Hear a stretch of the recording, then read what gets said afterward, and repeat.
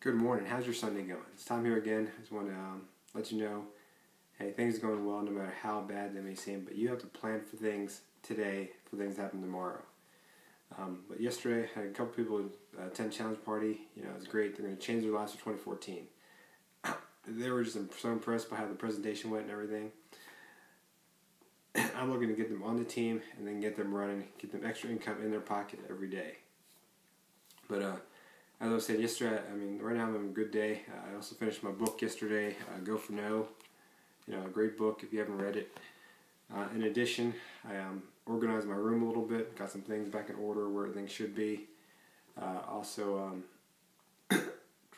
reset up where some of my books I'm reading for next year. I want to show you a quick little snapshot.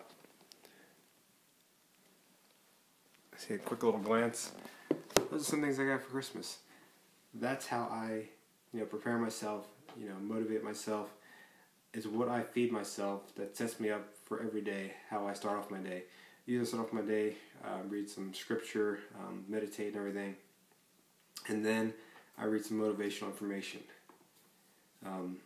You need to do the same thing yourself. You need to start off your day the same way every day to prepare yourself. You can't just wake up and start off and get on Facebook, again on Twitter.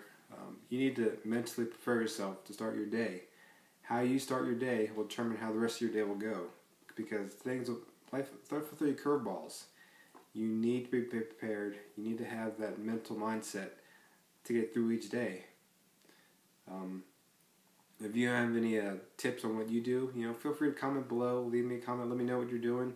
And I just want to share with others. Let others know what you're doing and what others are doing, because what you do each day determines how your day goes.